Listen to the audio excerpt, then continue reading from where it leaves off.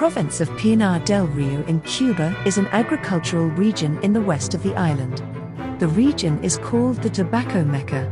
It offers magnificent landscapes, alternating green valleys and limestone hills covered with dense vegetation.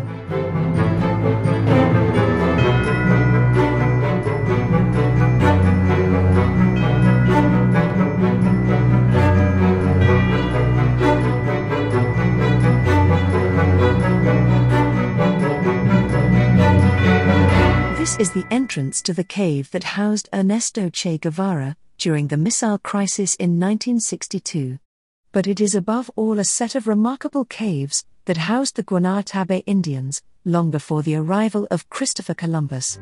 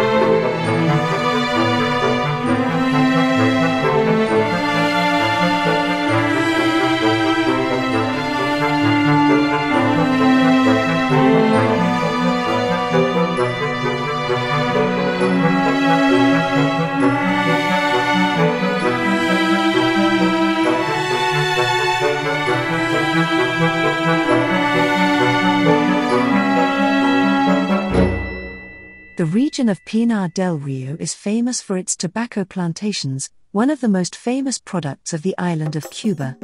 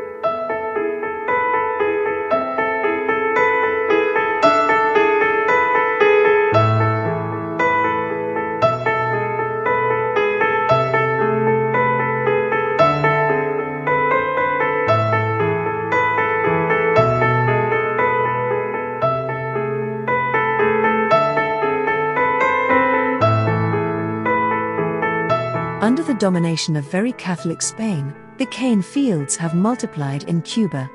And with them, the number of slaves imported from Africa to work in these fields.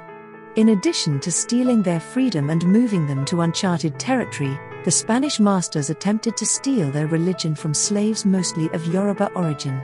The slaves therefore reinvented their beliefs by associating the Catholic saints venerated in the churches with their pantheon of deities. Thus they worshipped their own gods while making the masters believe that they had converted to Catholicism. This practice, one could say this religion, is called Santeria in Cuba. Statuettes of Catholic saints, inhabited by Yoruba deities, are often seen at the foot of trees in the Cuban countryside.